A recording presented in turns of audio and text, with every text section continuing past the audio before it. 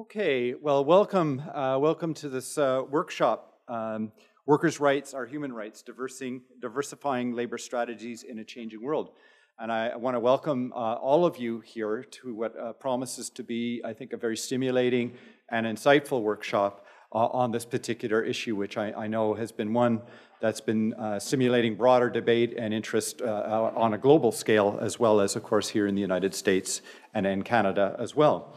I think, first of all, I want to have some acknowledgements for today's workshop. The first is, I think we'd like to acknowledge with respect the Onondaga Nation, the indigenous people on whose ancestral lands we now stand. Okay, so that would be our first acknowledgement.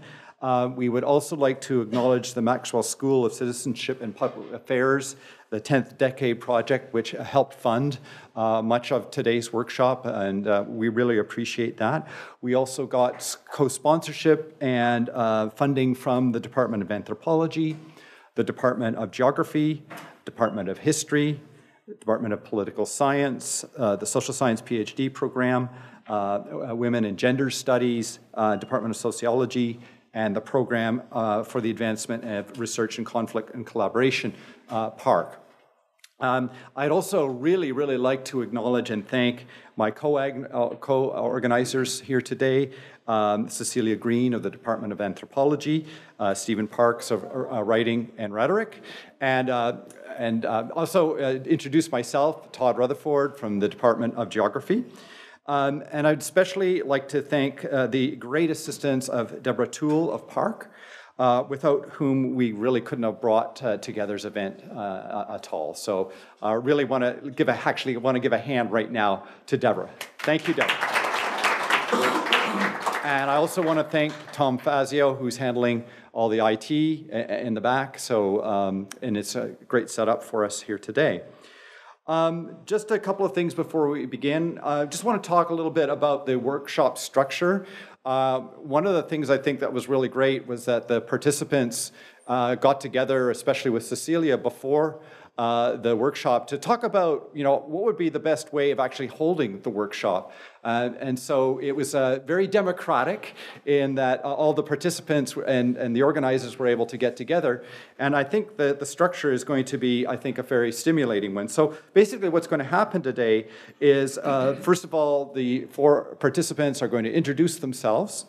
And then what I'm going to do is turn it over to you for a few minutes and ask some of you who would like to participate, what would you like to get out of today's workshop? What kinds of issues are important to you? What kind of things would you like to see the speakers discuss? And so forth like that. So we'll talk about that for a couple of minutes. And then this will be followed by a 15-minute presentation by each of the speakers. And then after that, I'm going to initiate a wider discussion with some questions of my own, and then turn it over to you in the audience to complete today's workshop. So that's basically, in a nutshell, the kinds of the structure of today's procedures. The questions that we're going to be looking at, and just to go over those, are in what ways might human rights approach both subvert traditional labor solidarities and create new ones? In what ways does market-driven globalization both subvert domestic labor rights and create opportunities for new forms of labor struggle and solidarity? And thirdly and finally, how do race, gender, and other identities change debates around the relationship between labor and human rights? And so I'll also just put up the speakers and then have them all introduce themselves. So Joseph, could you go first of all, Sure, please? Thank you. I'm extremely excited to be here. I'm so happy to be here. Thank you for inviting me. It's an incredible honor. I'm Joseph Cohen. I'm the Executive Director of the American Civil Liberties Union of West Virginia. I've been in that job for a month. And for those who don't know, the ACLU is sort of the preeminent defender of individual civil liberties and civil rights in our affiliate's case in West Virginia. And we, aim to expand and protect rights and extend them to groups that have traditionally been denied them. But for the 12 years prior to coming to the ACLU of West Virginia, I was in the legal department of the United Electrical, Radio, and Machine Workers of America, more commonly referred to as UE. The last 7 years, I was the union's general counsel. UE is known for its rank and file structure, its militancy, and its generally considered the most progressive labor union in the United States. So that's mainly what I'm going to be talking about. So, and prior to that, I worked for a place called Florida Rural Legal Services, where I did a little bit of both individual rights stuff, representing poor people who are facing housing crises, and collective rights, where I represented and organized public housing tenants associations. Welcome. Larsene. Good afternoon. My name is Larsene Taylor, and like Joseph, I am extremely proud and honored to be a part of this panel for several reasons. I just retired in July, but I'm still in the struggle when it comes to workers' rights. And also, I think I can bring something to this panel that the other three cannot, and that I am a rank and file frontline worker. I've been in the trenches with all this going on in North Carolina. And like I said, I'm honored to be a part of this. I'm past president. I just gave up my presidency in October the 8th. My time ran out. But I'm still very active within the union itself. I'm a Memorial Monday arrestee. I don't know how many of you are familiar with that. That's what's going on in North Carolina. But I'm a proud arrestee of that. I belong to Black Workers for Justice, where I got the Self-Determination Award. I'm in a lot of stuff because there's a lot of stuff wrong in North Carolina. So, you know, I try to do what I can do to make it better and for workers, basically workers in general, because this world is really in a mess. And again, I'm glad to be here and hope I can answer some questions or give you something to go forth with. Thank you. Thank you, Larsene. Susan. My name is Susan Kang, and I'm an associate professor of political science at John Jay College of Criminal Justice, which is part of the City University of New York system. So I guess I'm the academic here on this panel, and I'm very pleased and humbled to be with such people with such experience and who've done so much for the labor movement and for struggles for justice. I am the author of a book called, what's the book called again? Labor Rights, no, Human Rights and Labor Solidarity. And it's a book about my research about this topic as well, about workers using human rights and labor rights, international law to bolster their position when it came to their own struggles domestically. And I'll talk a bit about that research later. And I've also been involved in various union organizing struggles as well, both as a community member and as someone who labors as an academic. So I first became introduced to UE when I was a graduate student myself at the University of Minnesota, and we attempted to organize a graduate workers union and failed, but we learned a lot, and it was a wonderful experience. I'm also currently an executive committee member for the campus branch of my own union, which is a PSC, and that's an affiliate of the AFT, and I'm very proud to be a member of that as well. And I'm also very pleased to be here. Thank you. Great. Thanks, Todd, Cecilia, the organizers, for the invite, and for everybody in the room. I really appreciate getting the chance to come down to the United States at this pretty historic moment in a couple of weeks from now. I'm just curious, are there any Canadians in the room? One Canadian? Okay. The thing, you know, we're many similarities, but one of the things in Canada is people tend to take the front row seats. So. So as I said, I really am very happy to be here along with this esteemed panel. And just on that political piece, you know, truth be told, I really do hope the deplorables in this country are cast back into their whinging fringes on November the 8th, and so that neither you nor the media nor the rest of the world has to endure your pain. But that's with my bias out of the way, a little bit of my background. Just thought I'd share a couple of key words. Policy junkie. My kids have called me a professional protester when I've returned home from organizing various mass marches from Seattle, Genoa, different places around the world. And I think at one time, I remember my eldest kid said, you know, if you just dress better, maybe they'd listen to you. I'm pretty sure he's adopted. I've been a community organizer in Canada, but also in South Africa and India, Japan, and Brazil, to name a few places. A researcher and a writer. I have limited talent as a boxer, but I quite enjoy it. And I'm an addicted do-it-yourselfer with perhaps the longest-running home renovation project in human history. Professionally, I served as the National Director for Human Rights for the Canadian Labour Congress for 8 years, 2 months, and 21 days, but who's counting?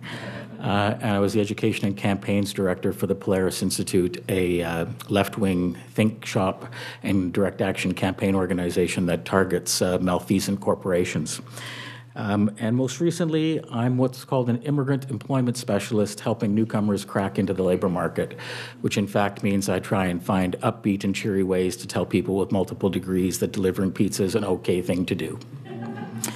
So speaking of ironic tensions, I really appreciate the questions that Todd had put up there. I brought a few practical examples that I think will address those questions and hopefully will provoke a discussion in the whole room. So I look forward to doing that with all of you.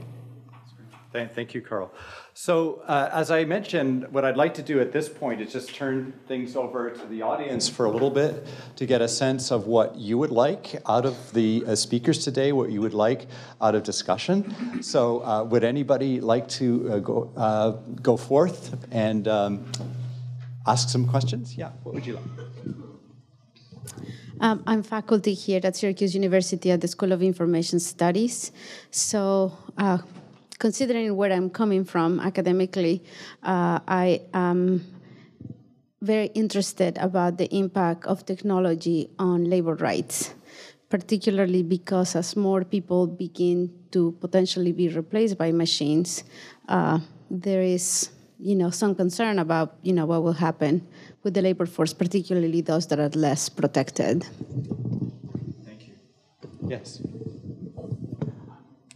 Hi, my name is Colin McKenzie. I'm a student here at Syracuse. I'd like to add on to that topic in regards to globalization. Sure, Budweiser, for example, a few days ago talked and actually introduced a self-driving 18-wheeler here in the country. But in regards to China, there have been an increase in automated robotics. As we know, China uses, in some cases, slave labor to try and produce the things that we here consume in the United States. And they're moving towards automation already as it is.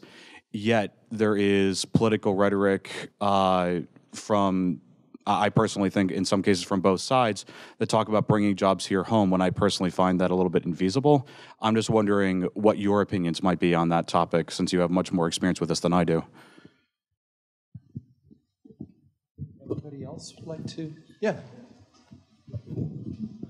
My name is Jack Walker. I'm a member of Local 200 here in Syracuse. I have a question for you about organizing in a right-to-work state and how you maintain your people once you do organize them. Thank you. That's a good question. Yeah. It is extremely difficult to do, but we do it. We do it very well.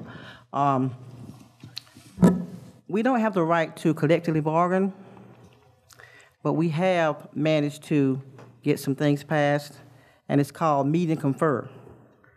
The only difference about that is that it's not legal and it's not binding. Ever since I came in the union, which was 2001, that's been our goal, is to repeal that law that's on the books that forbids public employees for collectively bargaining. And I feel like they fear it because once we get that right, you talk about power, but the power. And that's what they're driven. That's why they're fighting so hard to deny us that right. But we are fighting to try to win that right. That's great, Larsene. And I know this is an issue we're going to come back to. I think one more back here. Yeah, my name is Andrew Habet. I'm a graduate student in the college. What am I doing? Oh, cultural composition and rhetoric. I just started, so. But in any case, I'm from Belize, and I'm very curious as to how we can connect, I guess, union struggles across nation-state boundaries, because right now Belize is in like a really historical moment where the teachers' union have been striking there nationally for the past 2 weeks, and I don't know, it just seems like, to me, it felt monumentous in this way that I felt sort of insane for caring about this so much. And I know it's my home country, but it's just like, I care about the struggles that happen for Americans too, so where's the reciprocity here? That's great. Okay, so these are many points. Any other before we continue?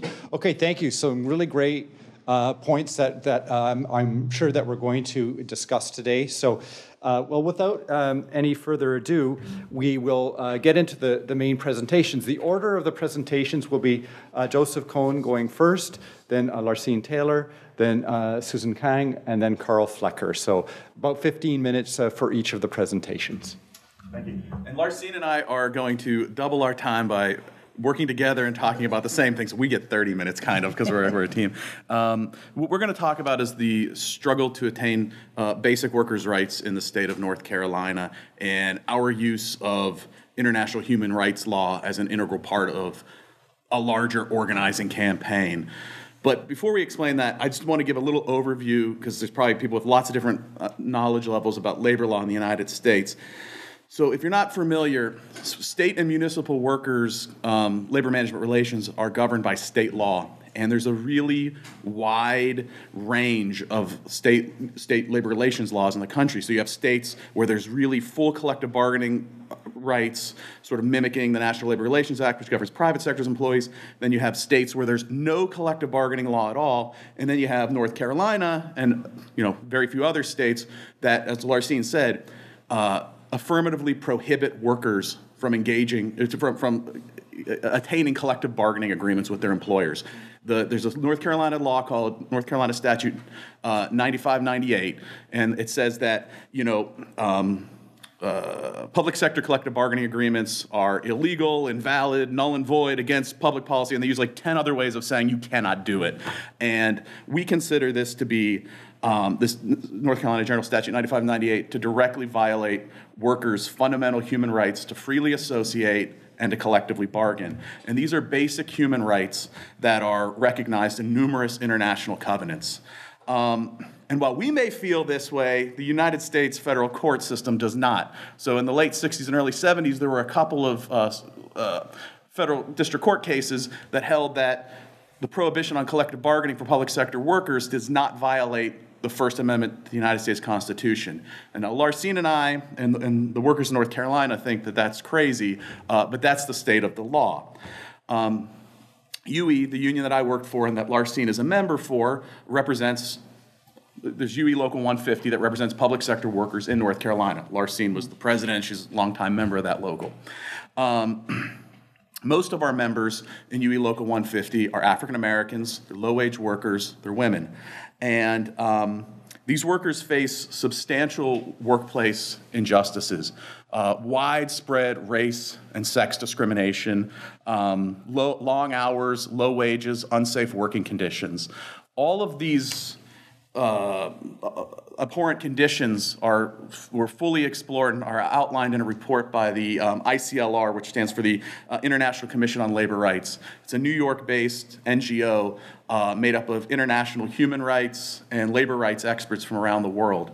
And in the fall of 2005, the ICLR sent a delegation of human rights experts from Sweden and South Africa, Nigeria, Canada, Mexico, a couple other countries, to North Carolina. And Larsene's going to talk about it, but they talked to the workers, they talked to employers, they met with legislators, and then they held a big hearing where people gave testimony. And at the end of it, the ICLR issued a report. And this report found all of these significant labor violations. And they determined, their final conclusion was that these labor law violations could largely have been alleviated if workers had the right to collectively bargain. So at UE and the North Carolina International Workers' Justice Campaign, we spearheaded this movement to have North Carolina General Statute 9598 repealed. And since the federal courts had failed to act in the 60s and 70s, we decided to take other avenues. So we looked into sort of like international human rights standards. And there were basically, in my opinion, there are four main reasons that we were doing this. And one, it was to apply legal pressure on the legislature, okay? If we could get a good ruling from the International Labor Organization or someone else, we could use that for pressure on the legislature. Two, we wanted to build coalitions with other progressive organizations to to work towards overturning 95-98. And Larsene's going to talk about this a lot because we've been really successful, like unbelievably successful in building these coalitions. 3, we wanted to focus the international spotlight on North Carolina. And 4, we wanted, and most importantly, we wanted to organize grassroots support for overturning 95-98 and having it replaced with a legitimate collective bargaining framework.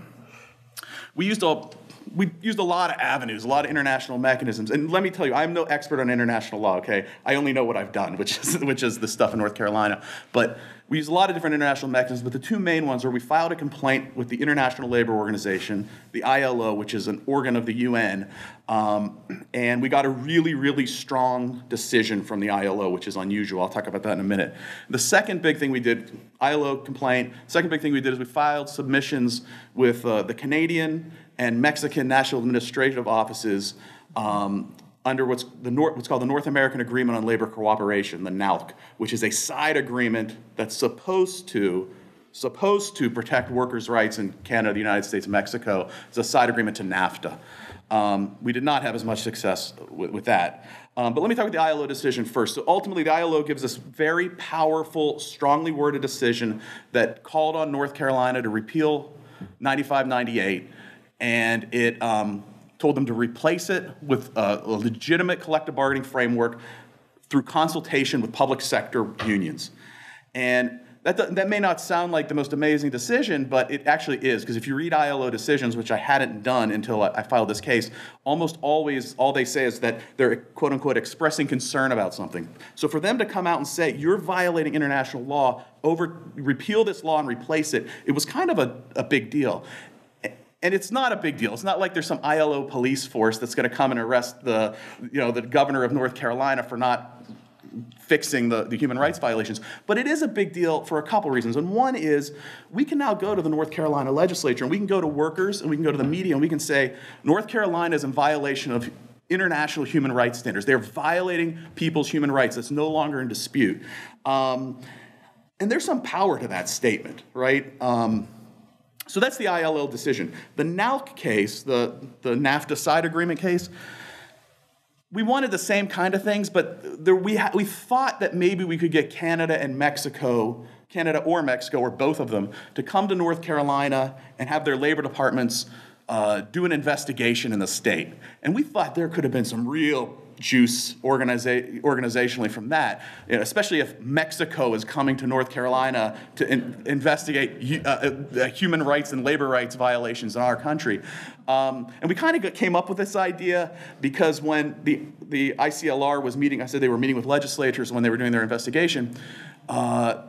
This is a very business-friendly state, North Carolina, and a number of the legislators, when they met the ICLR delegates from Canada and Mexico, said, oh, we don't want to make you mad. You're our 2 biggest trading partners. So as soon as they said that, everyone in the room was like, okay, I have an idea. So that's what we hope for. Unfortunately, so we tried to use this trade angle as to build some organizational muscle. Unfortunately, neither Mexico nor Canada really took it seriously. But they were still really good to file these submissions because one strong thing we got out of it is we were able to build these sort of like international coalitions and within the United States amongst the labor community. So when we filed the submissions, we had something like I think it was more than 50 US, Canadian, and Mexican trade unions join us, 2 global trade federations. And this was just another serious way to put pressure on the state of North Carolina. I really think we were able to get the international community, human rights and labor rights community, to focus their attention for 1 minute, at least, on the state of North Carolina and the struggle of the workers there. And that's valuable of itself, but I think it's particularly valuable for organizing workers, because these workers saw their fight not just as I'm fighting to improve my working conditions, but they saw it as a larger struggle for a global struggle for the freedom to associate with other workers. And, Larsene will talk about this, but I think it's effective and powerful. So like I said, there's no ILO policeman who's going to arrest the governor, so why did we think that sort of like international human rights was a good avenue to take rather than our sort of traditional, working class solidarity arguments for having people join labor unions. Well, number one, we're organizing workers in the South. There's not an established culture of trade unionism in North Carolina.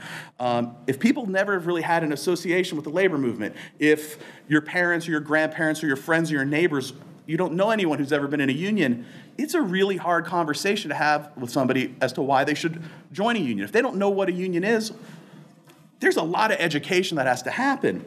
And, you know, particularly the workers that UE Local 150 represents, predominantly African American and low-wage workers, these are people who have been, and women, these are groups that have traditionally been excluded from much of the labor movement. So it's maybe even a tougher hurdle to overcome. Not just this is the South, but where there isn't an established labor culture.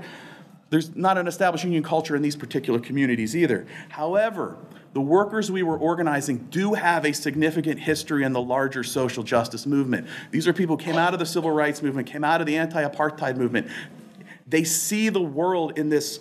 They naturally may not see it in labor, sort of terms of struggle, but they see it in terms of civil and human rights struggle. That they have a massive history in it. So the conversation is much easier. The initial conversation, at least you're having with workers, is much easier if you make it relatable to them. And it's a particularly easy conversation, I think people found, in light, organizing state and municipal workers in the South. Dr. King was killed supporting striking sanitation workers in Memphis. And that really resonates with people. And that's through the civil rights, human rights angle. So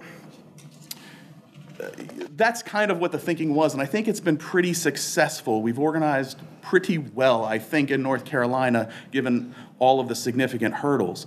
Now, with that said, while that's sort of like the initial angle people took,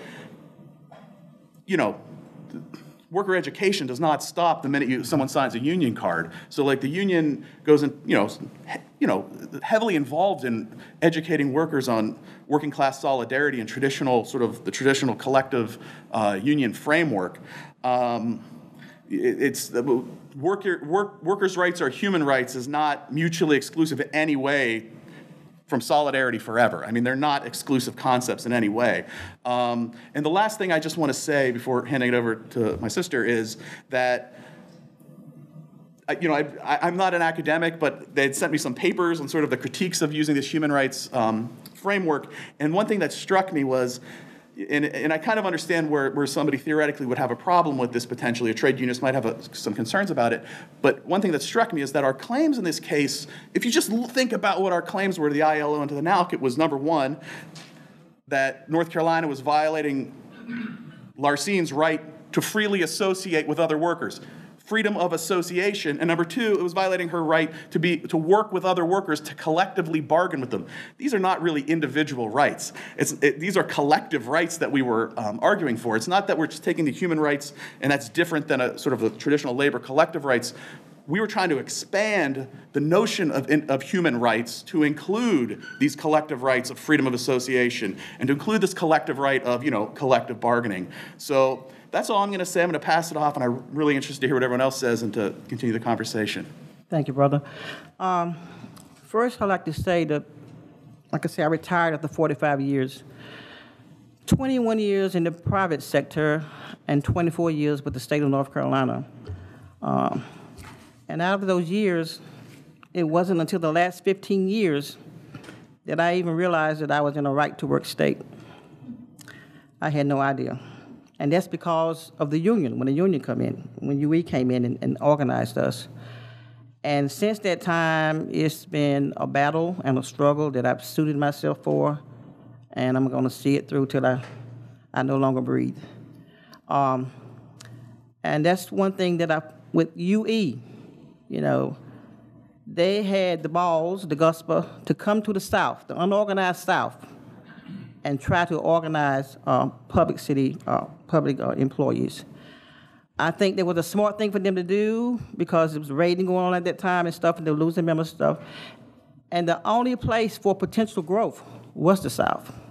We've had unions to come down, to try to organize before that I've learned since I've, gotten in the union, but they didn't stay. But UE is here to stay. there to stay, and I'm so proud to be a member of UE. Can't say that enough. We always say, who are we? UE. That's it. Okay. As I say, I'm a frontline worker, so I had to write my stuff down. You know, but it's for the experiences, I can rattle off my head, but I wanted to address everything that the question calls for. So, labor rights as human rights in organizing in the U.S. South. The first question, in what ways might human rights approaches both subvert traditional labor solidarities and create new ones? My local union, the North Carolina Public Service Workers Union, UE Local 150, is affiliated with the UE, the national union. We feel that uplifting the labor rights as human rights has several benefits, while recognizing weaknesses in the enforcement mechanism of labor rights as human rights. A major weakness in the human rights argument that reflects a shift from labor mobilizing the rank and file as the basis of labor power is the notion that power flows right. But history shows that opposite is true. Rights, especially labor rights, flow from the power organized and mobilized by workers. We think this shift and notion for the U.S. national labor movement was one of the outcomes of the Reagan administration attack on the Professional Air Traffic Controllers Organization Union in 1981. What this weakness means from our experience in North Carolina is that most of the labor movement focuses on lobbying international, national, and state governmental bodies and supporting political candidates tied to the two main corporate-controlled political parties. These activities don't engage the rank and file in ways that give organized labor the identity and focuses on transformative social movement. However, in the U.S. Southern region, there are major factors that make the labor rights as human rights approach an important part of strategy to build labor organizations and working class-based power. Number one, trade union density is the lowest nationally. Anti-labor laws are the most concentrated. The divisions among the working class are the sharpest, rooted in a history of systematic race oppression against black people and white skin privileges for whites. National labor solidarity to organize the South has been almost non-existent since the late 1940s, Operation Dixie. The big unions, with few exceptions, have come south for short-term campaigns, mainly organized to make up for lost membership outside of the South, and not to organize the South as a strategic region of the U.S. and global economy. A regional framework has not yet matured for organizing a Southern labor movement. The UE, in our work to organize in the South, saw labor rights as human rights as a necessity approach to help draw attention to the need for international labor standards and international labor solidarity, because the U.S. South is a major region of the global economy. It is a major region with foreign direct investments from major multinational corporations in other developed countries, tied to the international bodies like the World Bank, the World Trade Organization, and International Monetary Fund that shape policies of the global economy. Our union understood that no single union alone could build enough pressure to make the ILO and the UN take stronger steps to make countries comply with labor standards, and that articulating labor rights as human rights raised the bar on why governments need to be held accountable to labor standards. We also knew that our local union in North Carolina could not alone build an effective movement to repeal the ban on collective bargaining rights for public employees. That was one of the first states to make this right illegal, following the passage of the Anti-Labor Taft-Hartley Act in 1949. That was the year I was born. I just realized that. I must have been the reader for, huh? Okay. And among the states promoting the racist state rights movement in the South to push for the inclusion of Section 14B right to work laws as part of the Taft-Hartley Act. We knew that our campaign needed to be placed within the context of the conditions facing workers throughout the South that kept wages low, workers divided, communities underdeveloped, exposed to environmental dangers, and how the ban on collective bargaining rights for public section workers weakens the power of the working class to influence and force changes of these conditions. In 2002, our union helped to form a coalition of unions named HOPE, which is Hear Our Public Employees, to gather elements of the labor movement in North Carolina to begin a campaign to educate workers, legislators, and communities about how the ban on collective bargaining rights for public employees hurts the workers and the communities. We hope that by pointing out how the South was a major region in the global economy, that other local unions that were members of HOPE, as well as the leadership of the NC-AFL-CIO, might be able to get their national unions and federations to put some resources to help support the campaign and focus more on organizing in the South. But this was not the case. It wasn't until 2004 when our union and the Black Workers for Justice, a close ally, formed the Southern International Workers' Justice Campaign, that demand for collective bargaining rights to take on a social movement character. The SIWJ organized public hearings across at churches, fellowship halls, union halls, community centers, and mobilized communities, clergy, elected officials to create a forum of workers to come forward openly to talk about working conditions and the connections they had to the conditions in the communities throughout North Carolina. Making the connections between the conditions at work and the wider conditions of the working class was critical to how we argued that labor rights are human rights. The delivery of public and human services and social programs primarily depended upon by the working class, and the income needed to support families and communities and to fuel the general economy was pointed out to make this connection. When we filed the complaint with the International Labor Organization, an agency of the United Nations, in 2005, we understood that the LOA lacks the tools and authority for enforcing its labor conventions and standards at this juncture. However, we see it as an important international body for helping to expose and isolate the non-compliance by countries with international conventions that embody core rights guaranteeing the basic democracy for workers. We see using the ILO and its conventions and labor standards as a way of helping to promote international labor solidarity and to educate and the need to mobilize labor's rank and file power to force recognition and establishment of these rights.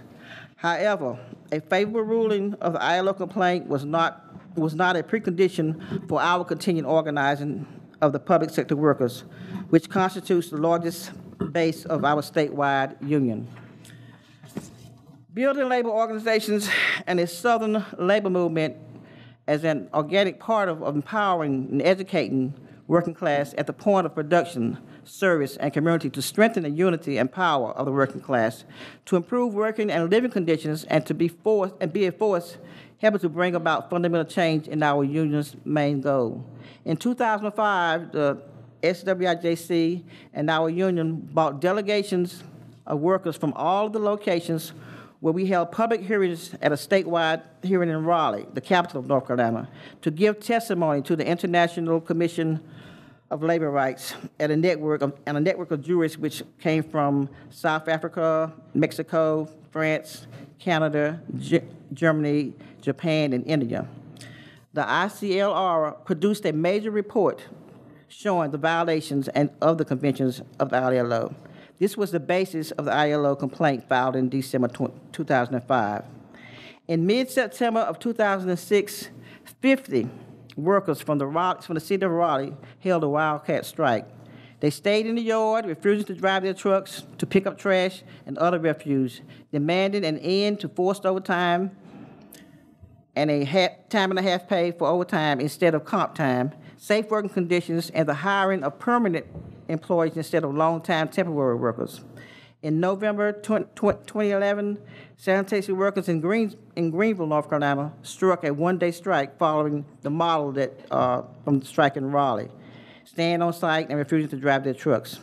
Both of these strikes were illegal in North Carolina and defined by the Natural General Statute 9598 as being a firing offense. However, not one of them at each location were fired, and they won back their basic demands because our union engaged in organizing efforts at both locations. Many members joined our union. In December of 2006, our union and the SIWJC endorsed and helped mobilize for and participated in convening in the first Historical 1000 on Jones Street. A broad assembly called for by Reverend Dr. William J. Barber, a leader of the Moral Monday. Right there, I want to stop and say that that first HKOJ it was Dr. Barber's vision as far as justice. So it was a 14-point agenda, which covered everything from environmental to education to labor rights to healthcare, whatever you could think of, it covered that. But the main thing was that the 11th plank in that 14 points was collective bargaining for public employees. That's where we fit in, and that's what made us so vital to the Moral Monday movement as it continues. Okay. We were part of the committee leading the People's Assembly Labor Rights Workshop that proposed the resolution that passed establishing collective bargaining rights to public employees, which was number 11 plank, I said. HKOJ gave birth to the Moral Monday movement that demands that the state repeal its ban on collective bargaining for public employees and implement the ruling of the ILO. Many elected officials in the North Carolina state legislation recognizing the concentration of an anti-labor right to work laws in the South, the strong features of structural racism in the social institutions, and the repression, including the attacks and denial of basic rights for immigrant workers with little or any except a degree of American exceptionalism that allows the USA to refuse to be accountable to international standards that are not shaped by U.S. domestic and global interests. This caused men to be afraid of being isolated and attacked by ruling class corporate and right-wing forces like the Chambers of Commerce, Tea Party, and ultra-right-wing supremacist groups. We believe that the ILO complaint and the ruling that North Carolina is in violation of international conventions gave some legislators the confidence to come forward to introduce the first bill to repeal the legal ban on collective bargaining rights for public employees. While the repeal ban was kept in committees and prevented from coming to the floor for a vote in the legislature, it helped us to identify allies to help defend against attacks on labor organizations. We have found ways to maintain this relationship with allies to support our union's efforts to organize in North Carolina. We involved them on panels of public hearings dealing with workplace-related issues and being part of delegations to carry out forms of workplace inspections at various workplaces and divisions with patterns of safety violations, forms of demonstration of discrimination, understaffing, and repressive working conditions. The legislators invite workers to bring their testimonies about these patterns to legislative committees and press conferences, making the demand for collective bargaining rights as part of the political landscape of the struggle for civil and human rights. Thank you. Mm-hmm. Susan. Okay, so I have many thoughts about these questions. All right, so I've sort of experienced multiple times the awkwardness of being around someone who doesn't think that labor rights is a useful concept. So one of them was at the Canadian, sort of the big Canadian academic conference. It was in British Columbia. And an author of one of the articles that Cecilia sent out, he was in our panel, and he was like, "Oh, I think that this idea of using the ILO or human rights to bolster labor unions is not a good idea." And he was very scornful. His name was Larry Savage, and so I didn't understand that it was sort of a political position of his. He'd worked on this book called. About the destruction of the Canadian labor, I guess, movement under various conservative governments. And so he felt very strongly about the importance of sort of on-the-ground labor organizing, right? So, strikes and mobilizing members. So to him, it was really important to emphasize one over the other. And the other time that really sticks out in my mind was I was at the University of Manchester last fall, and I was giving a talk about at their political economy working group. And political economy in the UK is sort of more of a left-wing approach than it is in the United States. So it's sort of a room of bona fide English leftists who publish in journals like Capital and Class. And I was presenting very preliminary research on trade unionists in Greece doing something very similar to what the UE was doing. And so what they are doing is responding to a lot of these reforms that the IMF and the European Commission and the European Central Bank have forced them to take on as a result of the financial crisis in 2008. And all of these reforms have been very top-down, right? So things like cuts to pension, cuts to retirement ages, so limits to retirement, things like holiday pay and just wage caps just being enforced, right? So just overturning collectively bargained agreements that have been in place for decades. And so they don't really have anywhere to go because it's a very unique legal situation. But trade unionists don't want to just accept them, right? So one of the things that they've done is they've gone to the European Social Rights Committee, which is another one of these international fora where they can sort of make their case. They've gone to the ILO and they've said, look, these IMF, European Commission reforms, they violate our universal human rights. And so I talked about this process, but some of the people in the audience were like, well, this is just a liberal framework. It's so limiting. Like I said, I've experienced this several times by people who are very skeptical of this as both a political strategy and as a research agenda. And I guess I want to talk about that first. So the first thing I want to say to that is I disagree with this idea that human rights are a liberal concept, even though in the United States and in a lot of Western contexts, that's what it's understood as. So as part of the evidence for this claim, I want to take us back to the history of human rights, sort of at its origin. So if you look at the actual history of human rights, it's not a bunch of like corporate-oriented Western powers that just get together and say, let's create a bunch of rights that will make it easy for us to promote liberal values. It was much more contested than that, right? So the countries that came together in San Francisco in 1947, right, so following World War II, people were getting together and saying, we don't want the atrocities of World War II to occur again. So what are the basic things that we think human beings all have a right to, regardless of where they live, regardless of their creed or nationality or race or sex? So countries from Europe, Asia, Latin America, North America, they got together. There wasn't as much from Africa at the time, but they got together. Egypt was present, and they came up with a set of values that made up the Universal Declaration of Human Rights. And it wasn't just things like your right to religion, freedom of religion, or just your right to free speech against your government. It was much more expansive than that, and that's something that most Americans don't know, a lot of American students don't know. We think of human rights as being limited to individual rights. So for example, here in New York State, the New York State Human Rights Commission will take your complaint if you feel you've been discriminated against, right? So things having to do with your gender, your race, your ethnicity, your religion, your status if you're a person with disability. So if you've been discriminated against in a job, school, or housing situation, you take your complaint to the New York State Commission, and then the New York City has a similar type of commission.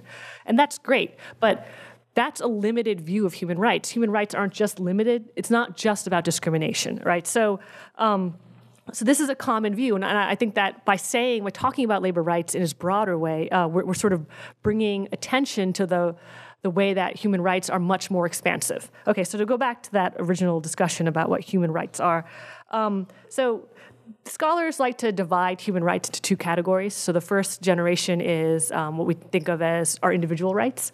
So our rights to vote, free speech, and those are the liberal rights. So they're traditionally called the political and civil rights.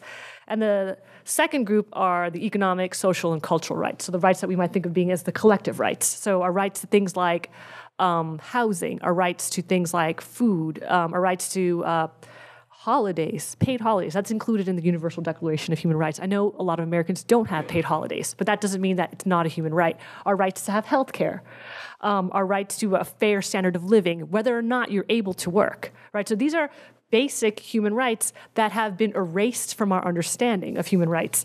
So if we actually take a human rights approach to justice or to activism, it includes this very expansive set of norms that we don't talk about. And the reason why we don't talk about them is because of the Cold War, right? So the Universal Declaration was expansive, but then when countries got together in the United Nations to create harder treaties, So the things that countries later ratified, because the Universal Declaration is more of an understanding, it's more of soft law.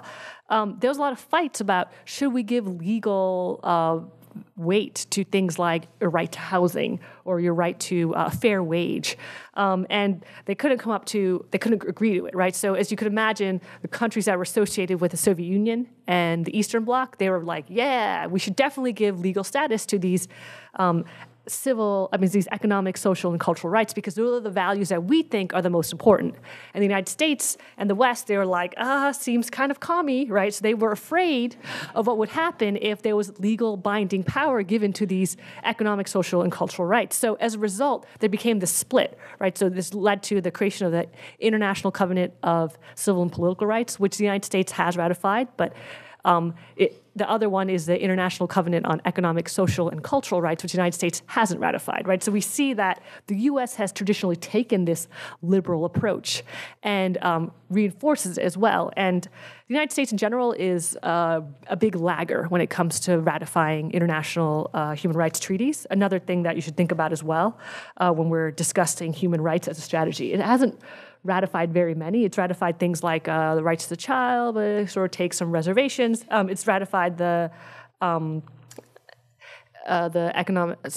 civil and political rights one. But in general, this is another Cold War thing as well. There was a big fear coming from the U.S. South in the 1950s and 60s that if the United States ratified all these international human rights treaties, that would lead to communism, as well as ending let's call it apartheid, right? Jim Crow in the southern United States. So that's why we've limited our understanding of human rights so much. And so I guess my argument about do human rights approaches subvert traditional labor solidarities is that I don't think it does unless you take a very limited and a sort of a liberal approach to human rights. And I think that one of the things that scholars like myself and activists are doing is we're trying to expand what we think are human rights.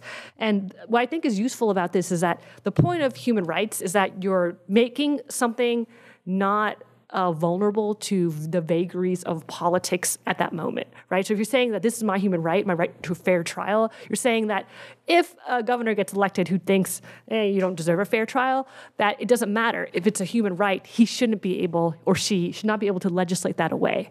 And so the benefit of saying that workers' rights are human rights is that you're saying that it's not legitimate, even if it's still legal, to make that a legislative thing that can be changed. So, which we saw in places like Wisconsin, starting in 2011 under the leadership of Governor Scott Walker, right? So, the public sector employees there had a long tradition of organizing, of militancy, and being able to collectively bargain over a wide range of topics. But following in 2011, the legislature and the governor got rid of a lot of those rights. So, certainly in Wisconsin, in the Capitol during those protests, you saw signs that said labor rights are human rights because they recognized the importance of sort of trying to take away the political component as well. So, right, so I think that's the value. So you're trying to say that legislatures shouldn't be able to get rid of these governors, shouldn't be able to take these rights away from workers. Even if they are allowed to do so, you're making a political argument and you're making a moral one as well. And then just as my fellow panelist has said, taking a human rights approach doesn't preclude other forms of organizing. It doesn't preclude different forms of solidarity. It doesn't preclude wildcat strikes, certainly, which I deeply admire. And I think another thing it does that it does sort of try to place the United States and its labor activity within a broader comparative context, right? So one of the things that we spoke about at dinner was, well, what's it like in Canada, which we'll learn more about, our northern neighbor, which is very similar to the United States. And oftentimes in Canada, workers have much better rights because what they think of as being appropriate to change is so different. Similar as well to Western Europe. I also, every now and then, so I'm a professor at CUNY. We had a strike authorization vote, and I was one of the organizers for this strike authorization vote. And I would speak to some of my fellow faculty members from other countries. and not necessarily just from Western European countries, but they said, what?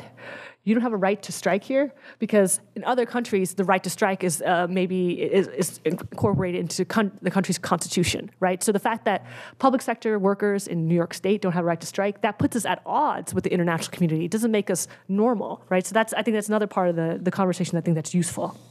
Okay, so the other thing I wanted to talk about as well is how labor rights work together with all these individual rights. So one of the things Larsene mentioned was that there wasn't any collective bargaining rights in North Carolina, and this disproportionately affected women and people of color. And I think that one of the things that you see is that in the United States, we have a broad consensus about how important it is to protect these individual level rights. So the EEOC is one of the most empowered federal agencies to sort of intervene on the rights, on the behalf of workers in instances of discrimination. In fact, there was a book written in 2013 by, Marvitt and, Kallenberg, yeah. It was called, they're looking at the role that the fact that the National Labor Relations Board didn't have the power to sanction employers the way that the EEOC does. But I think that one of the things that you see when you look at some of these EEOC cases is that how fundamentally important it is for workers to have a union, to represent them, to even inform them of their rights, to work with employers, to advocate in instances of discrimination. So we see, for example, one of the most anti-union companies in the United States is Walmart. They've been fighting off unions for decades, and they've also been hit up with many lawsuits because of discrimination based on gender. And so you need, even though we all agree on the importance of individual rights, you often need unions to enforce these things, right? You need that collective component. Workers need that voice in the workplace. I think that, the thing that really, I think about a lot is that we have this consensus about how we shouldn't discriminate. And if you look at corporations' like annual reports or their corporate social responsibility documents, which are these documents they put out, they say that we're, we're John Deere, we do this, we do that, right? We're environmentally sustainable. They always talk about the fundamental importance of workplace diversity, right? Having a diverse workforce, women and people of color in managerial positions, right? So, corporations fully agree and take on the importance of diversity. But I think that sort of demonstrates that the dominance of this liberal framework. So what we need to do, so both workers, both trade unionists, academics, those who are going to be middle-class professionals, is that we need to work on discussing the importance of economic justice, right? Because rights don't guarantee certain outcomes, right? They don't guarantee equality. They don't guarantee redistribution. So what's gone away, I think, with the end of the Cold War, that's really been eroded since Reagan really took on labor rights, is this discussion that equity, right, and redistribution is an important thing that we need to value as well. How much time do I have? Okay, so just a couple more minutes. So just sort of to think about this sort of in the contemporary context, a lot of people talk about the Democratic caucus that emerged, that elected President Obama twice now, right? Which was, I think if you were not experiencing it, thinking about it externally, you wouldn't have predicted it, right? And this was made up by a number of sort of social groups. So union members, people of color, women, many members of the LGBTQ community, and also the mostly white, but not exclusively white, professional middle class, right? So this is sort of the key components of the Obama caucus. And so that we sort of think of this as being the bread and butter of the Democratic Party. But one of the things that we don't see is that we're not seeing a lot of support for labor rights and redistribution from the mostly white professional middle class. And that's something that needs to change, I think, not only to maintain that coalition, right, if we're going to continue to have sort of democratic leadership in this country, which would make sense from a census point of view, because most of the people who don't vote in this country tend to have values that line up with Democrats, but also because when we don't see that solidarity, then you get the deplorables, right? Because there's a lot of there's a lot of attempts to write off those who are supporting Trump as merely being, inhuman, but rather as opposed to understanding what are the political and economic conditions that lead to the frustrations, right, that we see today. And when we think about things like globalization, we think about things like automation, there's not a lot of discussion public policy-wise or within academic circles about how we move towards automation and technology and technological changes and globalization in a manner that's more just, that's inclusive, and considers the human rights of everybody involved. And that's one of the things I think that is, for the students in this room, that's something that you guys need to think about as well. John Maynard Keynes thought that automation would lead to leisure. Right? Where's your leisure? I don't have that much leisure, right? So we have so much more automation, but we work more than we ever did, right? So we need to think of new models of organizing work and value that challenge this idea that somebody else's production abroad is going to hurt my bread and butter here today. All right, thank you very much. Thank you.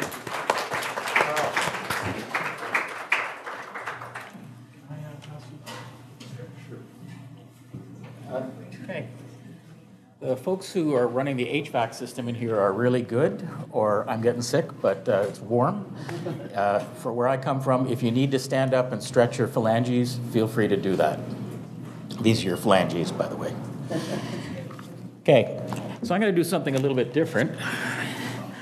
I'm going to tell a story from the Canadian context to try and address these three questions. Are the slides going to be okay? Yeah, we're just going to get the... Okay. Well, this is a good chance for you to actually take that physical stretch if you need to.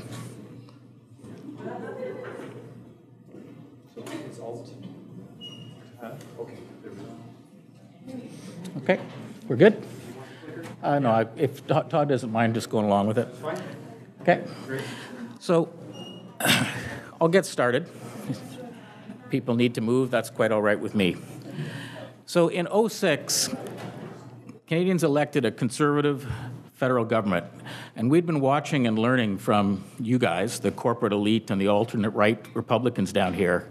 And I must say, on our side, the desire to follow the dark side was very strong with our leaders, maybe because you have cookies. Okay, so one of the first things that our version of your GOP did was to dramatically promote a temporary migration scheme to literally fill any job in the Canadian workforce. And the priority, of course, was to get workers to fill low-wage jobs.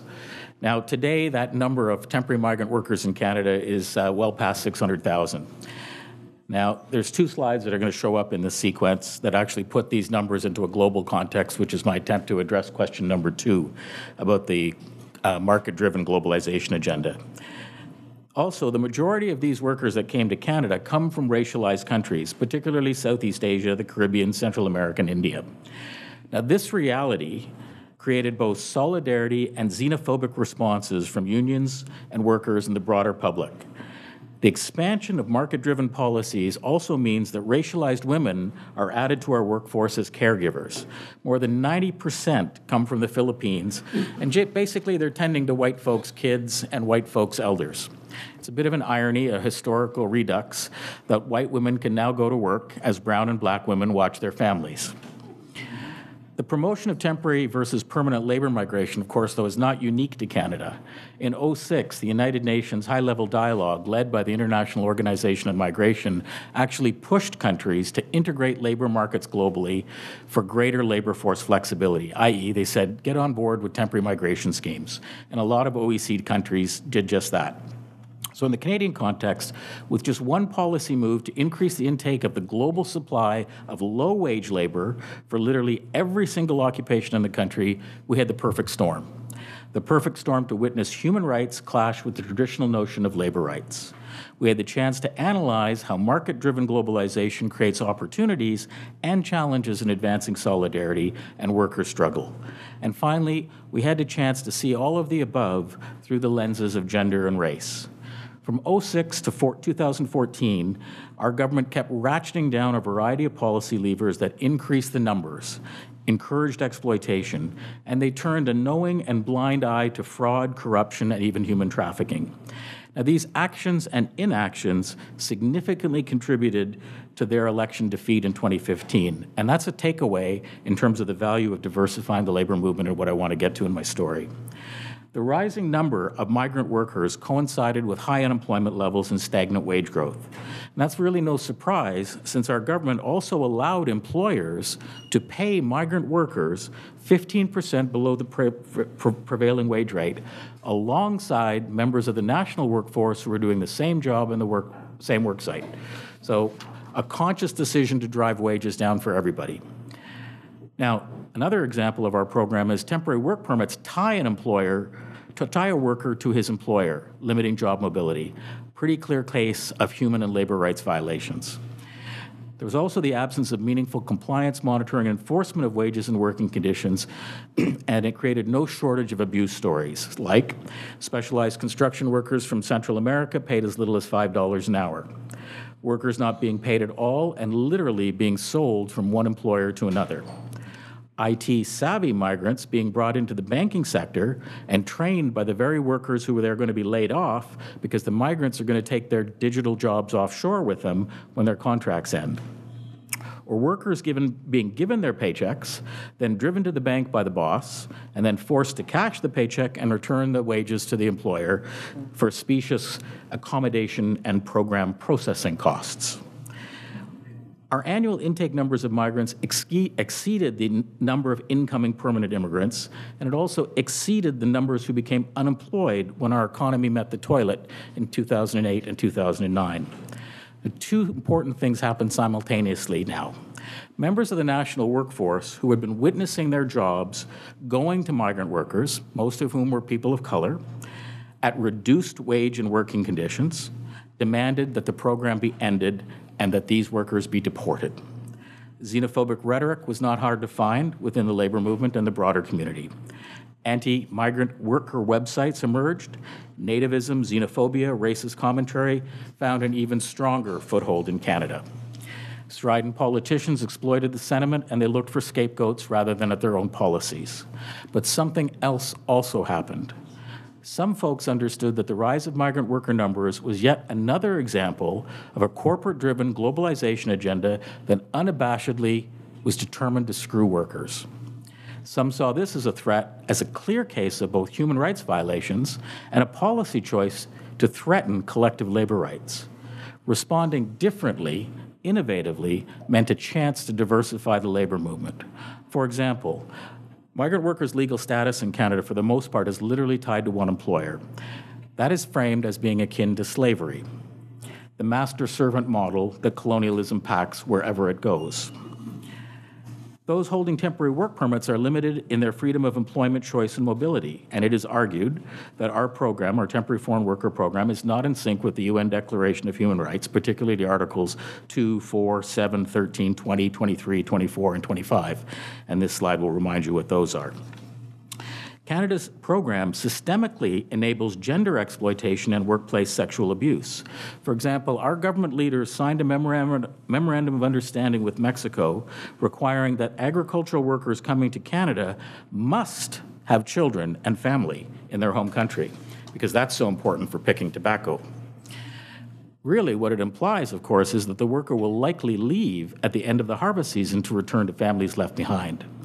Agricultural job descriptions are skewed to favor males over females. Caregivers are disproportionately female and endure a higher rate of sexual and employment abuse. These are all cases of human rights violations, but traditional labor rights are also under threat. If an employer can get away with these violations on those temporary work permits, how long before that standard becomes the workplace norm?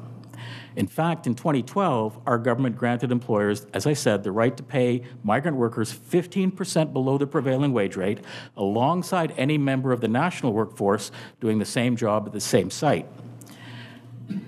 Yep, so nationals are treated as badly as migrant workers. But the policy was so stealthily designed, so geniusly designed, to drive wages across the board, across all sectors, because in 2007 they had opened up the doors to allow migrant workers to fill any occupation in any part of the Canadian economy. So you put the two together, you drive wages down. So the only sensible thing to do was to fight back with a strong human rights agenda and not to default to a xenophobic response. It also meant thinking beyond our borders and engaging with international bodies such as the ILO and the UN and relevant human rights and labor rights covenants. While the threat of jobs not going to Canadian residents was acknowledged by Labour, it did not deter progressive unions to propose new forms of solidarity to protect jobs and to grow the labour movement. Let me give you a couple of examples. The Canadian Union of Postal Workers realized that migrants came to Canada for jobs and sent the majority of their earnings back home to families left behind. The transactions often take place via banks or worse through Western Union or the like. The wire transfer fee takes a large percentage of very meager earnings. CUP-W workers proposed to their employer, Canada Post, a national restructuring of our post office, specifically to provide banking services via every national outlet in the country, thus making international money transfers affordable and accessible to everyone, including migrant workers living and working in the country. Now, that bargaining proposal is innovative because it forms solidarity that benefits migrant workers, but also the CUP-W workers who are fighting to keep a public mail service relevant in the age of the interweb and Amazon's delivery by drone service. Example 2, live-in caregivers, as I mentioned, disproportionately from the Philippines. They're prone to workplace exploitation and sexual predation by their employers. That's because the program required those workers to live in the employer's home, resulting in a 24/7 working condition of potential oppression. Now, live-in caregivers also have to complete X number of hundreds of hours of employment under these conditions within a finite time period if they want to qualify for a pathway to permanent residency in Canada. So imagine when the boss pops a tic-tac and decides to sexually harass his worker, well, complaining is the risk of being fired and losing your chance at status and no chance to sponsor your kids who you've been separated from for 2 years to join you in the country. So unions and community activists came together to offer a different form of solidarity action to challenge a program that enables human rights and workplace violations. We partnered with our allies in sending countries who were conducting pre-departure orientation of caregivers headed to Canada. That meant that we learned when a caregiver was going to go to work for Mr. and Mrs. BMW. We could then send our workers information about that specific employer, like if they had any workplace violations on file, which is a pretty useful piece of information for any worker to know. We also trained union and community volunteers to go and knock on Mr. and Mrs. BMW's door in their well-heeled community, typically armed with a cake or a bottle of wine. And this small cadre of community-based human rights activists let Mr. and Mrs. BMW know that they were looking forward to welcoming Flora, the live-in caregiver, when she arrived. They were going to be dropping by regularly to show her around her new community. And they wanted Mr. and Mrs. BMW to know that there were local people who were watching out for them. Voila, an innovative merger of human and labor rights brought to your doorstep. By the way, telecom workers wanted to enhance this initiative, even though they just cross-border solidarity. They wanted to provide migrant workers with a SIM card courtesy of their employer loaded with 30 minutes of talk time and a welcome text message that linked them to a community support network, like union community support network. So the SIM cards are handed out to folks before they depart their sending country via our allies. And upon arrival, they pop the SIM card in and instantly they're connected with our network, which is a lot better than trying to find help after you're in crisis. Finally, example 3. When specialized construction workers from Central and South America were subjected to wage and working condition discrimination relative to their European white migrant counterparts, a Canadian construction union took up their case and invested over $1 million plus staff time to file human rights and labor relations complaints with relevant tribunals in British Columbia. Now that took years, that battle, but wins were eventually realized. That same union committed staff time to help those workers file their tax returns. You see, migrant workers in Canada get taxed, but they're denied meaningful access to social service benefits for which they had been paid into via their payroll deductions. Likewise, they're stymied from collecting their tax refunds. So UFCW and the construction workers unions in BC fought to win millions 24 million, I think, was in the UFCW case, in owed maternity benefits and tax refunds for migrant workers. So I'll just stop there, and I'm hoping that those three examples spark a conversation in relation to the three questions that we've got on the table. Thank you very much, Carl. Well, I think you'll agree that we've had some very stimulating and interesting presentations. I guess I just have a few comments to make. It seems that one of the issues here is whether a human rights agenda is an end in itself or a means to an end, and I think it's pretty clear from all of the speakers that what we're seeing is that human rights agenda for labor rights is not necessarily at odds, but as long as it's a means to an end for expanding labor's rights within a kind of human rights agenda. So that's one of the takeaways I get from that.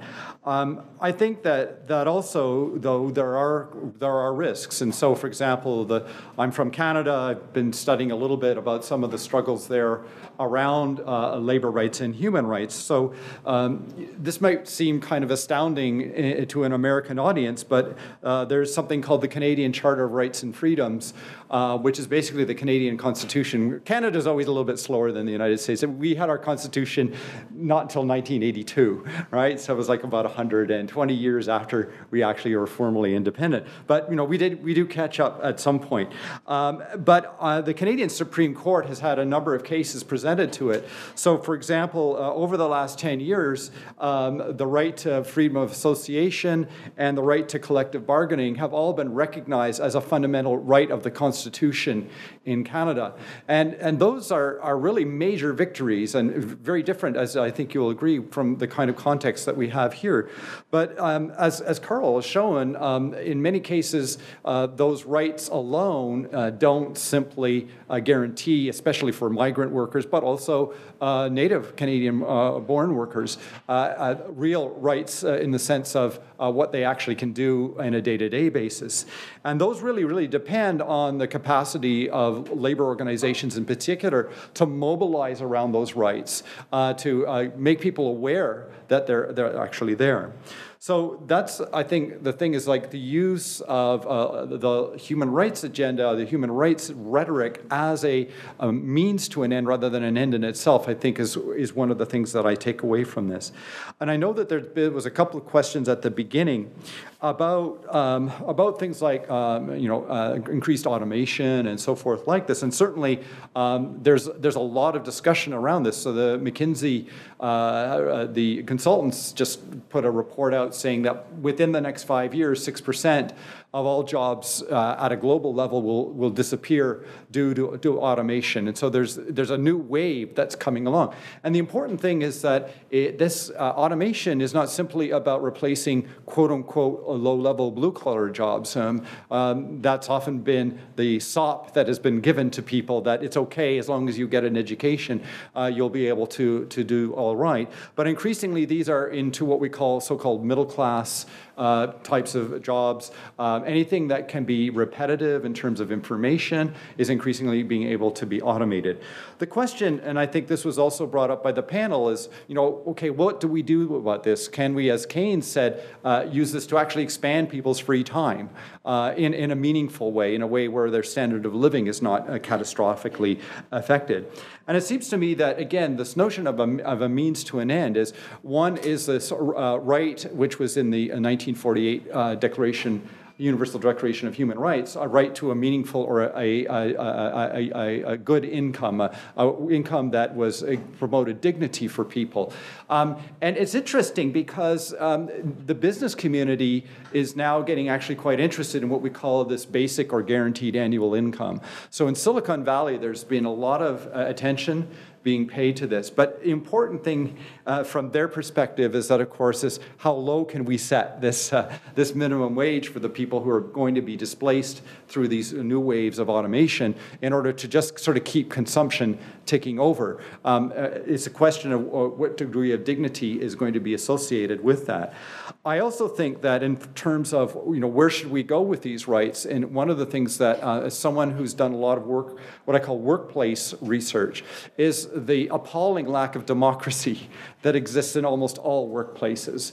That the people who actually do the jobs and perform the necessary functions often have the least say over what they actually do.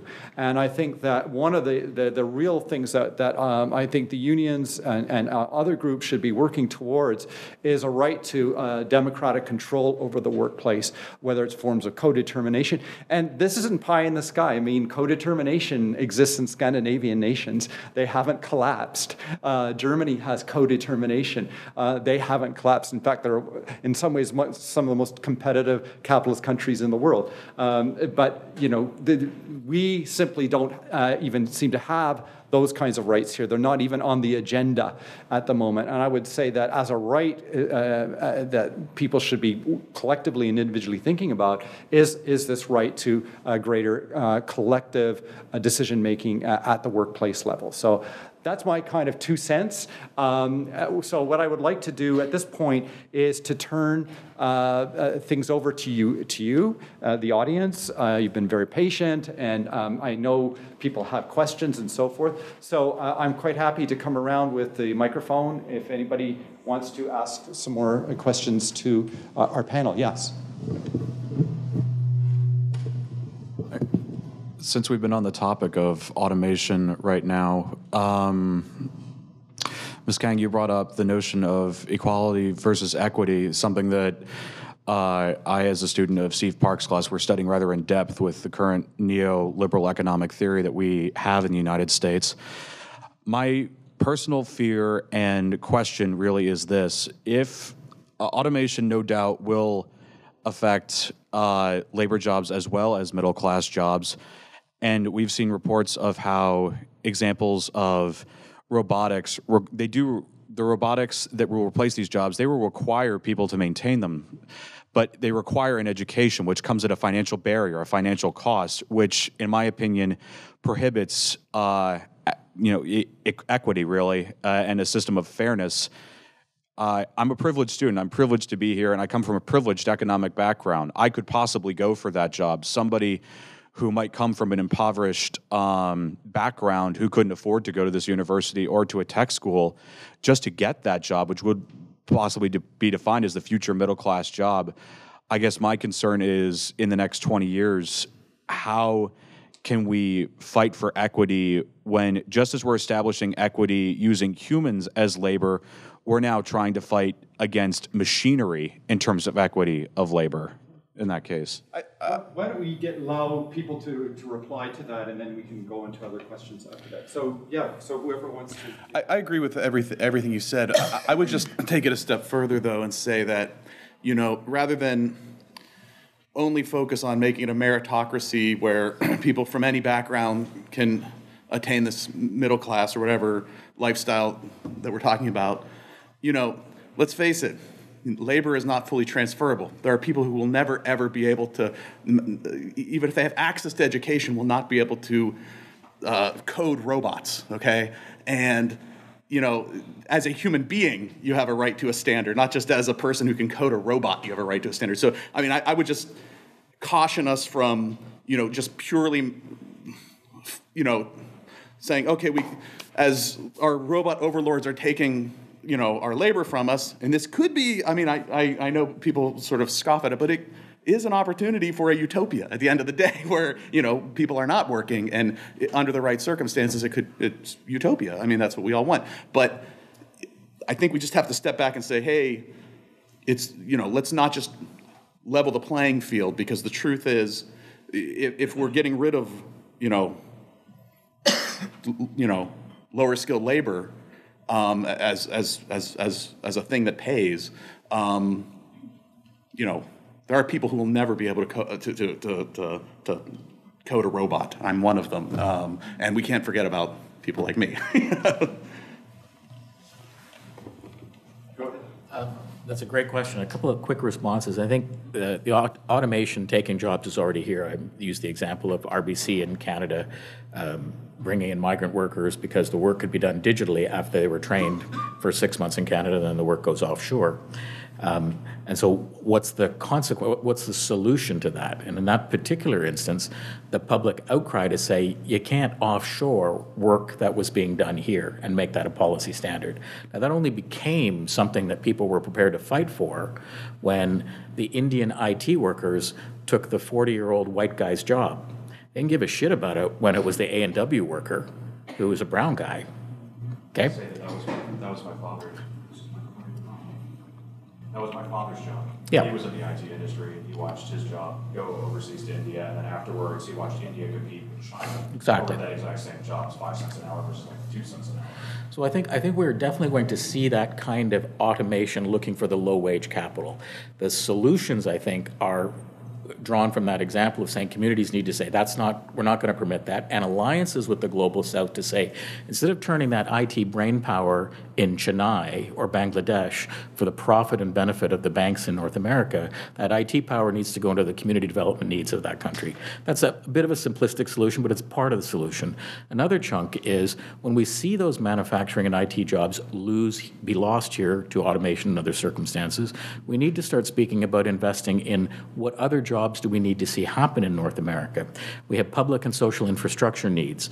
We've got green economy network needs, okay? High-speed public transit, sustainable technologies. We know in Canada, for example, that we employ more people in the solar and the sustainable industries than we do in the bitumen and the ONG industries.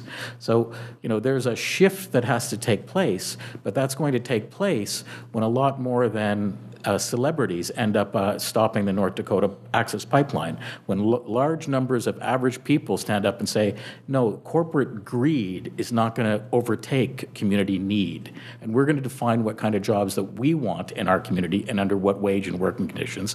And we're not going to lose sight of the people in other countries who are in similar circumstance. Those are very big challenges.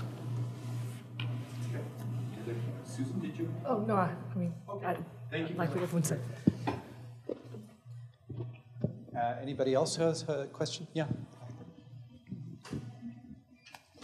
David, you have a question. To solve my depressed, having heard the panelists and the comments, could they identify what they might regard as the optimal place at the current moment that has good, very good communal and relations of labor?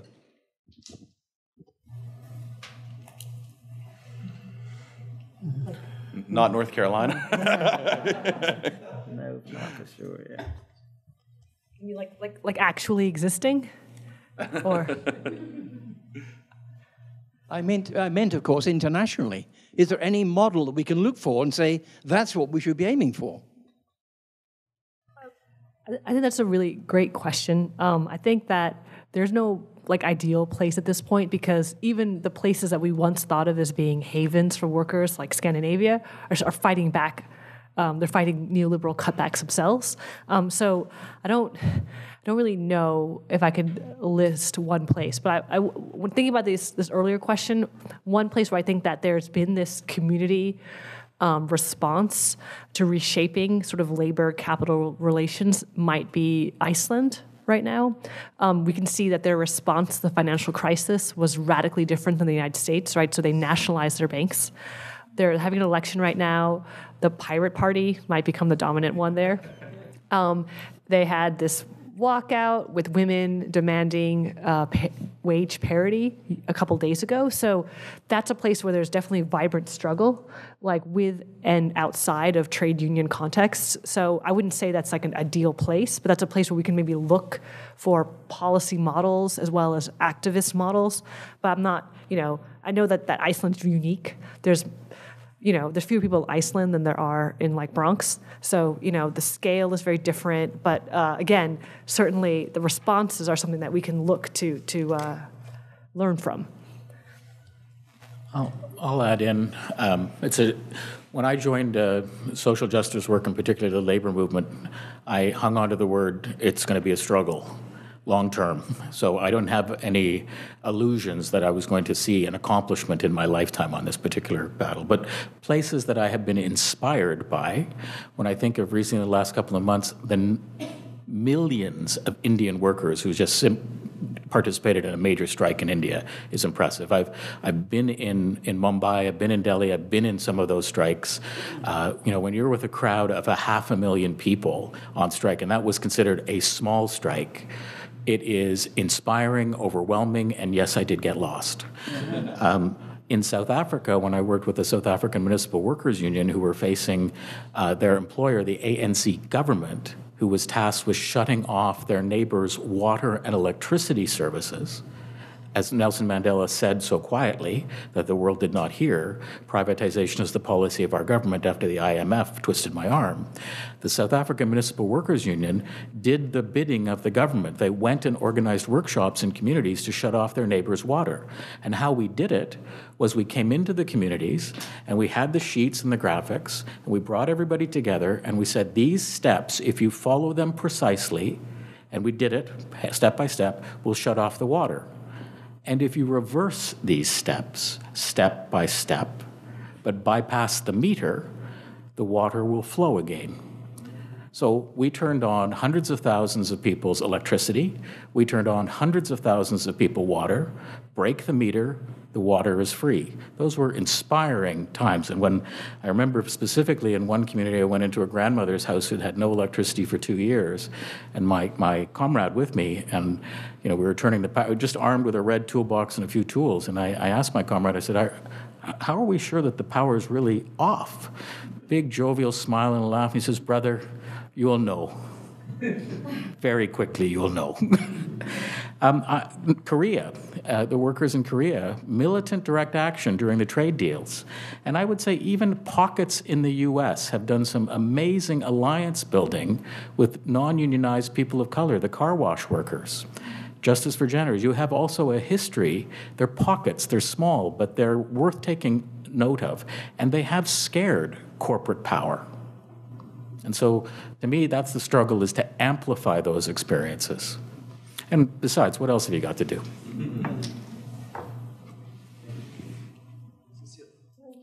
Thank you. So I want to, I want to thank the panel for a really fantastic repertoire of stories and sharing your experiences with us. And I want to get back to the whole question of human rights, versus labor rights, right? And there's one critique I have of, people who, those who are against the human rights approach, when they say that what we need to do is to stick to sort of the traditional labor strategies. And that particular critique hasn't been mentioned by anyone, and I want to know what you think of that, which is that, to me, that critique, and of course, I'm coming from a completely pro-labor situation, but that critique to me is a little bit insensitive about what do they mean by the traditional labor approaches, the traditional grassroots labor approaches, which, in many ways are fantastic, but it tends to kind of elide or suppress a certain, problematic history of the labor union history as well, right? The fact that certainly in the early days, the labor organizations often did not represent certain marginalized sections. So I do think, while I'm somewhat sympathetic to their critique, when their critique is presuming that the human rights approach is, this individual liberal rights approach, I'm certainly sympathetic to that. I think there's a little bit of arrogance, and this happens in other fields as well, when people sort of evoke this notion of our historical traditional rights. On the one hand, I understand what they're saying. On the other hand, I do think there's a certain insensitivity to the sections of the population who were left out in the first place from some of these traditional struggles, so to speak. So I wondered if you had any thoughts about that. Do you see, and Larsene is frowning, but do you see what I mean? So in the case of North Carolina, it's easy for us to critique those folks because, here government has basically made it, the state government has made it impossible for people to have labor rights in the first place. But I'm thinking even the history of labor union struggles have not always been, sort of perfect in terms of representing diverse communities. Okay?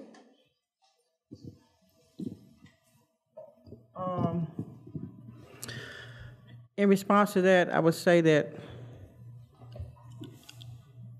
because not so much as labor, although labor and civil rights are combined, we've learned that in the process, and I think that's what's helped us to grow. So we've always had that civil part of with NAACP. We've always had that going on for us.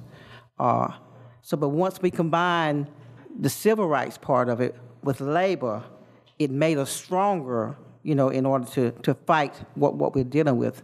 That's why coalition building in the South is, you gotta have it, or you just won't make it. You just will not. I won't forget, we had a convergence. It was, like I said, it was Japan, Mexico, Canada, and the U.S. We met in, the first one was in Mexico, and the second one was in Japan. And, no, I got it wrong. No, North Carolina and then Japan. So when I went to Japan, the first question out of their mouth was, how was Reverend Barber? And it didn't astound me, but the reason being was that all the events that they did when they came to North Carolina, they happened at a church. That's the foundation of people of color in the South. Faith is the one thing that the government and nobody else can shake. We've always had that. And all our meetings back in the days, in the 60s and 70s, were done at churches, places like that. And so when they came, 20 years later, we're still having meetings at churches and stuff. It's so important for us to struggle. So when I got to Japan, like I said, the first thing they asked me was, how was Reverend Barber? Because he's been such a force to be reckoned with, in our union and in the state of North Carolina, period, and globally. I don't know how many of you are familiar with him. If you heard the Democratic speech that he gave, it rocked some worlds. That man is gonna make some changes. I'm so glad he's in North Carolina. So glad he's a part of what we're trying to do. And it's all about justice and equality. The Moral Monday movement is inclusive of everybody. You can't name anybody that doesn't fit in there. Like I said, it covers the climate, it covers the environment, it covers it covers education, it covers labor. You name it, it's all in there because everybody should be equal. We're all God's children, and we should be created equal. Although we're not, that's why the fight is there. That's why we're struggling to make that difference. Yeah, Karl. So do you have something? Oh, go ahead. Thanks, Cecilia. I think that's a great question, and I think Savage and his colleagues in that camp, I've 5 things come to mind for why he's wrong. That approach of focusing on the bread and butter, the meat and potatoes, means that they're going to end up focusing on a very small number of unionized workers. It's very insular. It can't grow the movement. It can't grow the community. It can't grow anything. It's very white-centric, to be frank. It ignores youth. It ignores people of color. It ignores Aboriginal First Nations people. It ignores the disabled, all the groups that are going to make up an increasing percentage of our workforce. It ignores equity. It turns your back on the opportunity to forge international alliances and tactical opportunities to kneecap corporate global power. And fifth, it's fun to do the human rights approach. Not only do you get frequent flyer points, you get to see and work with some amazing people around the world that are doing things differently. And that in and of itself is worth it. Any other comments? I just want to add one other thing. And again, not being an academic and actually having these critiques newly raised to me as I was flying up here, it strikes me as quite odd as like somebody who's a practitioner, an organizer, a lawyer, because there is no, at least in the United States, there is no union that is exclusively using this human rights approach. There is no union that is not organizing workers, goes to the ILO and says, please, ILO, give us our right to collectively bargain. I mean, no one believes that. I mean, it's not a real argument. I mean, this is not a real argument. I mean, because it's not really happening. I mean, it's just one tool in the toolbox. And if somebody's going to have a problem with me using a hammer, I don't care. I got to get a nail in the plank. You know. So it is. I mean, it's an interesting debate, but it is so theoretical and it's so not actually relevant to organizing work that's actually happening. I just wanted to say really quickly, I think we're in sort of this interesting moment of resurgence of collective action in the United States, at least based on what I'm observing. I mean, we seem to have more strikes in the news or organizing around strikes that get averted. I mean, we had that lockout in Long Island University. And I think that we are moving, even though it's new constituencies of workers that are moving towards strikes, I think that there's more awareness of collective action and workplace action, and I think that that's a good thing, and it's being done in, together with discussions about rights. So, I think that a lot of that discussion is a little bit older. It's like at least like 5 to 10 years old, and so I think that what labor has been doing, both in coalition with unprotected and unorganized workers, it's very innovative. Well, I found it all very stirring. Thank you. I wonder, there may be some advantage to the language also in terms of building a national coalition. And I was just thinking, we have political campaign going on, and it's amazing how little attention there is to labor unions and labor working class people. And maybe this kind of framing could make it easier to think of it as a national problem, that Sanders and Trump have made evident in a way. And I wonder if there's some effort at that or thought of that as a way of getting the Democratic Party to be what it once was, something that was an ally of the workers. Good luck. I've given up.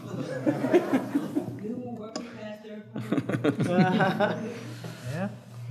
We're going to let the young people take the lead on that one, and we'll follow happily. So.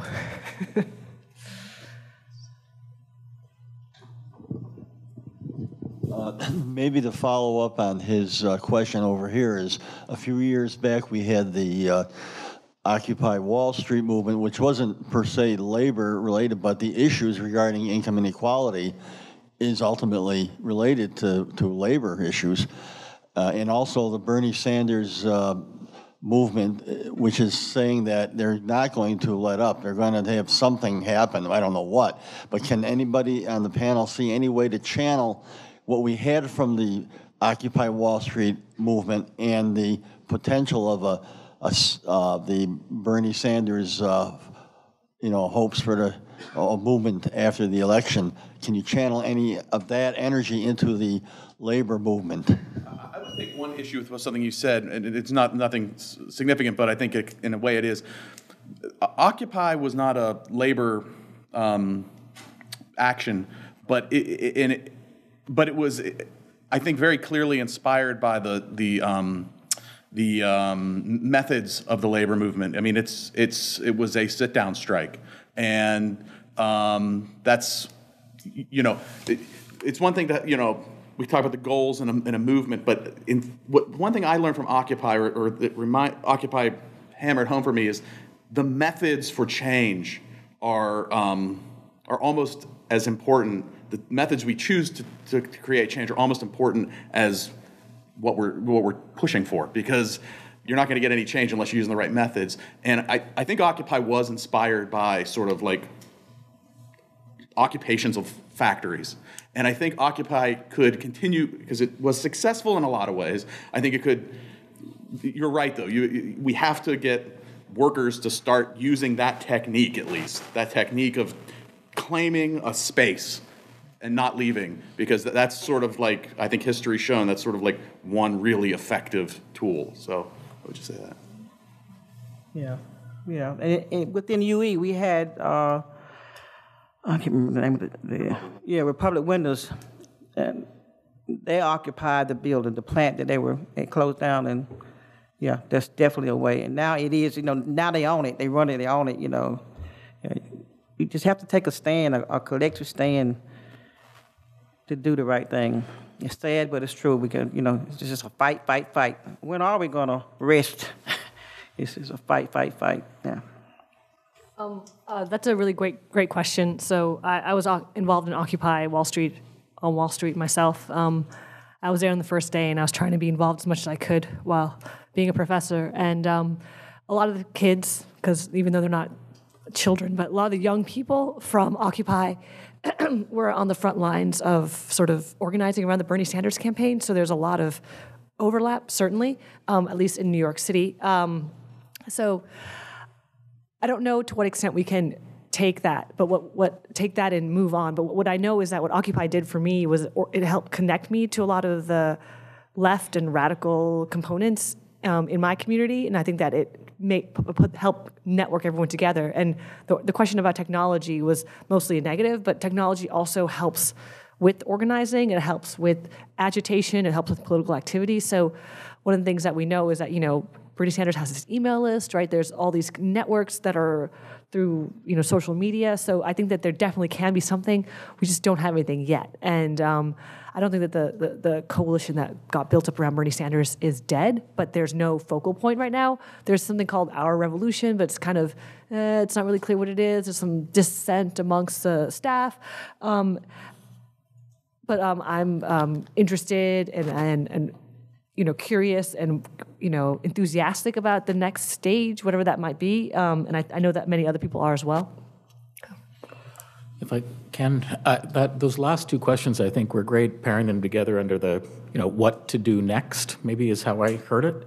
And some things come to mind, and this first comment is directed at my own experience at the Canadian Union. I wouldn't be so arrogant to suggest anything for the American leadership in the movement. But one thing I've seen in the Canadian leadership movement is there is a necessity for Canadian unions and leaders to let go, to get over their desire to control and brand the organizing that they attempt to do in coalition with other communities. And that is a very important thing that needs to happen if we're going to be successful, because the historic approach to labor representation has often been to push some of those other powerful groups out into the periphery to our detriment. When I think of Occupy, Black Lives Matter, 350.org, or the global trade movement, agenda, those were some pretty powerful things that happened around the fringes of labor, but labor joined later in the game. But there's lots to be learned from those examples, and we need to take a look and say those diversity of tactics and those diversity of approaches and diversity of issues has actually caused some of the greatest gains. We also, for the first time, at least in Canada, I suspect the same here, we've got 5 different generations in the workforce, 5 different groups, which means at least 5 different experiences and strategies for what to do next that need to be given more head time. And just lastly, earlier this week, our yoga posing boxer with a really nice hair, Prime Minister of our country, passed the 1-year mark. And we had 400 youth activists come to an event where he was sitting down with his sleeves rolled up to talk, to engage, to dialogue. And the youth activists in the room turned their back and heckled him. And that's great. And it caused a poop storm in the House of Labor, literally with the head of the Labor Congress scolding activists for being disrespectful. Like, get over it yourself. The guy lied and people spoke up to power. That's a cool thing. So I think that's what's next. Point of clarification, it was not a literal poop storm, was it? Could have been. We have time for one more question? No more? Yeah. Thank you guys for such a great panel. I actually have 2 questions, and so you're welcome to respond to either one, whichever kind of moves you more.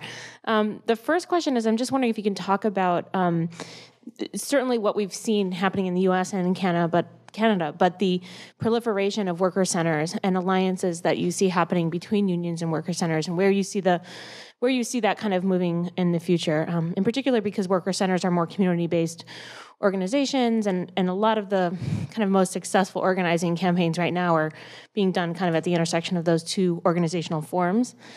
The second question, and I say this as a professor who's like just constantly stunned by my students' lack of understanding of what a union is or why it's important or even what workers' rights are or why it matters to them, is if the folks from UE could talk about the political education that you do in the union. Like, what does that look like? What is the collective consciousness raising that you engage in? Basically, how has UE continued to be such a radical union in a broader political context where union rights are so, devalued and kind of not even seen as important? Well, I'll just say a couple of words about that and then let Larsene speak, because I met Larsene in 2004, and that was probably around the time she was coming into the union, and I cannot believe who this person is today. She's like absolutely my hero. The personal growth. I mean, Larsene, you were not a child when I met you. Right. You were an adult. Yes. And just like to see this person blossom into this unbelievable kick-ass activist, like the most serious activist I've ever known at this stage in her life, to me that is if there's anything a labor union can aspire to do, it's Larsene, because it has to be, because I don't mean to like proselytize, but it has to be because our union is based on the notion that the workers control the union. So if you don't have a well-educated rank and file membership, the union's going to collapse. And our union would collapse, and it does collapse in places where there isn't a well-organized, well-educated membership. But Larsene can talk about sort of what her experience has been. Yeah, like I say, I didn't realize that my rights were even denied me until I joined the union. And once I did and got to learning stuff, reading stuff, it's just, I put my big girl drawers on and I went at it, and I haven't stopped. UE is just, it don't get no better to me than UE. I'm so glad that I joined, that they come and I joined.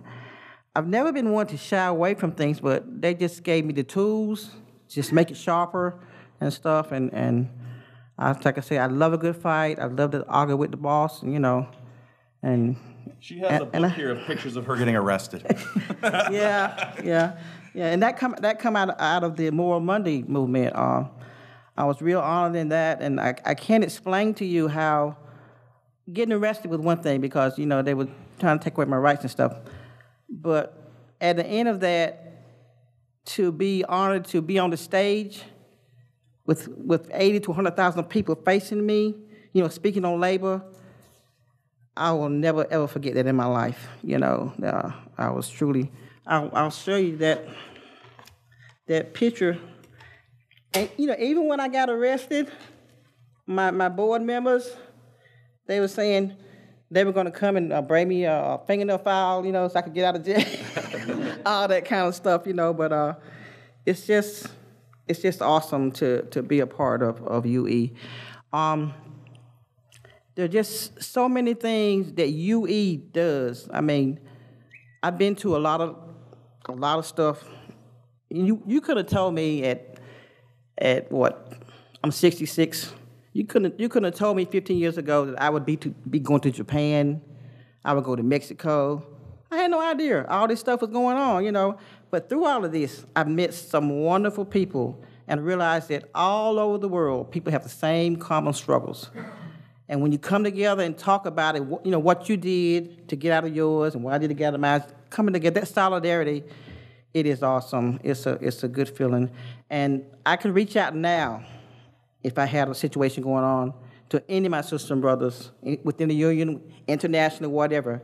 They would comment or say, whatever they need to say to me to help me through the progress. It's just awesome. It's just awesome to be for UE, I tell you. They had the balls to come to the South. We were unorganized, and make us do the right thing, try to make the state of North Carolina. And if we don't get rid of that governor we got, are y'all familiar with that House Bill 2? Okay, Man, he's trying to take us back to 1940 or somewhere. I don't know where he's trying to take us at. And all the money that he's cost the state, he got to go. Anybody that votes for him now need their behind kicked. You need to suffer whatever the consequences are. But yes.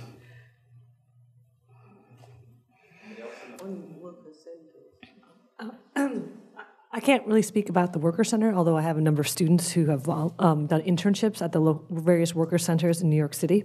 But I know they've done a lot of great work at getting back wages, particularly for immigrant workers. And I don't know what the relationship is with unions, but I do believe there's a funding, some funding that comes from central labor councils to fund some of these worker centers. But for the second question, maybe the demographics or the history of CUNY is a bit different, but with the gear up to the strike, we've actually did some curriculum for professors to teach CUNY to our students, and we would talk about things like the history of CUNY, free tuition, the various cuts to funding over the years, as well as the working conditions of the professors as well as other staff at CUNY. So I think that there's a little more awareness, and some of our students are actually, a lot of them go into public service, so many of them become union members or they come from families, so it's a bit more different. They tend to have more familiarity with unions and strikes. They were young people during the CTA strike in 2005, and there's all sorts of strikes that are looming. There's a Verizon strike. There's possibly a school bus driver strike that just got authorized in New York City as well. So perhaps the context makes them a bit more aware. I would just add on, the Workers' Action Center in Canada are amazing grassroots community-based institutions that are the entry point for the equity-seeking communities, in particular the newcomers who are disproportionately screwed by the worker. And unions have been very supportive of them in the sense of cutting the check. But the union movement needs to go further than simply cutting the check and looking at the organizing model that is used by Workers' Action Center and actually lose some of its traditional organizing approaches and value these other approaches.